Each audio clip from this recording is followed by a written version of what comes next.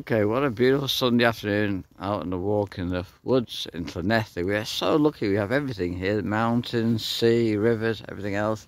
And then you come along this. You wouldn't expect it. I don't mind anybody enjoying themselves, having a bit of a party or whatever. But look at the state of this. Yeah, beer cans hanging in the trees there. Lots of beer cans, everything else around here. All over there. Obviously there was a fire here last night.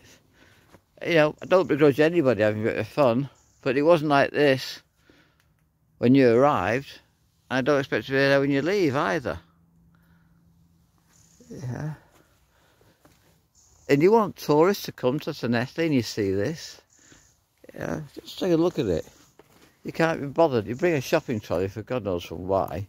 You bring a shopping trolley down here all the way. So I don't know who that belongs to, but if they want a shopping trolley back, that's where it is.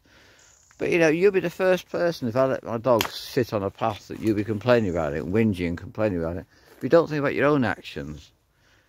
Now, you've got a beautiful forest here that everyone wants to enjoy, and you come and do this. Why can't you just take the cans away with you? You can bring these heavy cans with you. They're empty, they're as light as a feather, but haven't you that weak you can't bring them back? Look at it.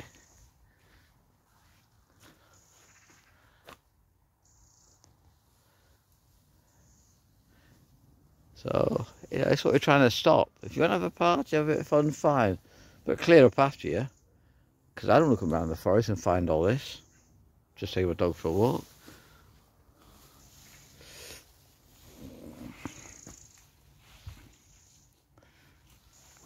This is what I'm saying, you know, if you want to bring tourists here, you better start looking around and start clearing the place up. Because if tourists see this, the first thing they're going to start saying, we don't want to come back here again, look at it.